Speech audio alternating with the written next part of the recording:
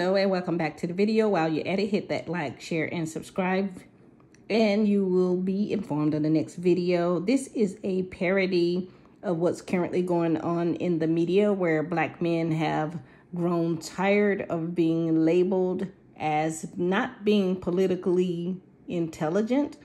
And this has been going on for a while, evidently, as black men have been very supportive of even the black men that have not been pillars of the community, like the drug dealers and the thugs who may have gotten caught up. Black men has been historically known to be supportive of other men trying to lift them up that's in their community. However, this has proven to be failure, as the black community continues to suffer because of it, as well as if you look at black femicide, where black women are murdered every 6 hours initially. Now, I believe it's down to every 4.5.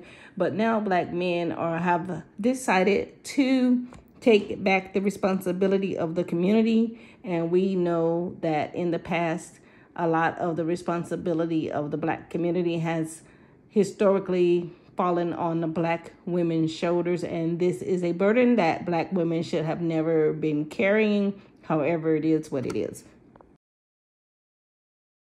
I've never been so offended in my life. She's bringing a man here who is Charlemagne, a false god, to a community that has 4,500 churches, all people of faith. We are extremely offended that she's bringing a podcaster here to talk to black men about politics. She brought a retired athlete to Flint who is failing, Magic Johnson, and she brought Oprah to Oakland County as if she understands the plight and the pain of people that look like me. We will not allow virtue signaling, or we will not allow identity politics. Black men are not political infants. We know exactly what's happening with the Democratic Party.